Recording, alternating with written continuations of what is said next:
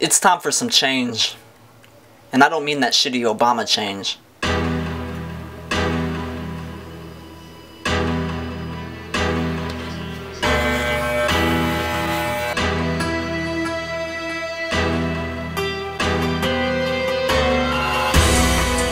What up, citizen soldiers? Me cutting off my badass beard symbolizes a new me. I've been battling this demon called PTSD for over the past 3 years, and now that I believe I'm cured, it's time to do what I believe I'm supposed to do. If you didn't know, there's a worldwide revolution going on right now. Dozens and dozens of countries across the world, such as Egypt, Canada, the United Kingdom, Iceland, and even right here in America, people are taking a stand against government corruption. My family has fought in every revolution and civil war, such as the American Revolution, the Texas Revolution, and the Civil War.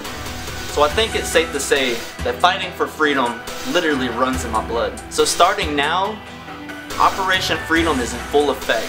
What I plan on doing is educating people on all the government lies, cover-ups, false flag attacks, and much more that I've discovered over my past 4 years of research. I'm going to start off by explaining how I ended up becoming aware of all this, and some things that I have planned is I want to start an internet meme, something similar to this.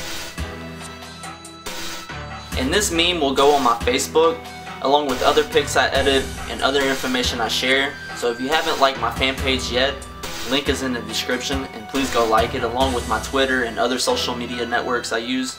I also want to start a podcast called Reality Check where we will discuss these types of things. I have bigger plans, but for now, this is what I'll be focusing on. So if you're a citizen soldier that wants to stand up for freedom, please support this movement by liking, favoriting, and sharing my videos around, and most importantly, researching things yourself. So like President George Bush said, either you are with us, or you are with the terrorists, the terrorists, the terrorists.